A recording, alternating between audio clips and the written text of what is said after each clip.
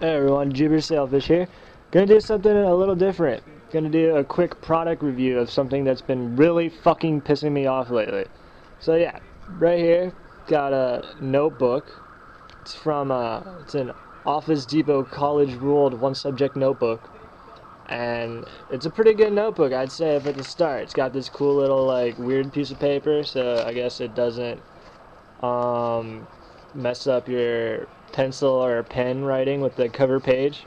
And I'm using this for a calculus book. And the thing that pisses me off more than anything ever, like, lately, so they tried to be cool and fit these nice little yellow pockets into the notebook, which I mostly bought this notebook for because the class that I'm taking right now, this calculus class, they have lots of handouts. So I figured it would be nice to have all my handouts all in one book. Notice the paper doesn't fit in the fucking pocket at all. Like, how the fuck do you fuck that up? The, like, width of this, like, pocket, both sides, it's the same thing. It's like the same width for the paper in the notebook. Who pulls out the paper in their notebook and then puts it here? No one. If anything, you just leave it in the notebook and you hand it in to the teacher to collect, and you probably won't get it back. Like, what the fuck?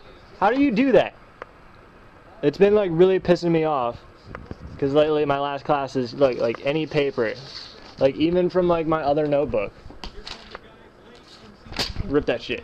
It's like another like plain piece of paper doesn't fucking fit in the pocket unless you like fuck up the paper and shit. So like, yeah, that's gonna be like really good for my next grade. So yeah, if you ever come across a office, don't buy that shit. Fucking sucks. And yeah, thanks for watching, and I really do feel better.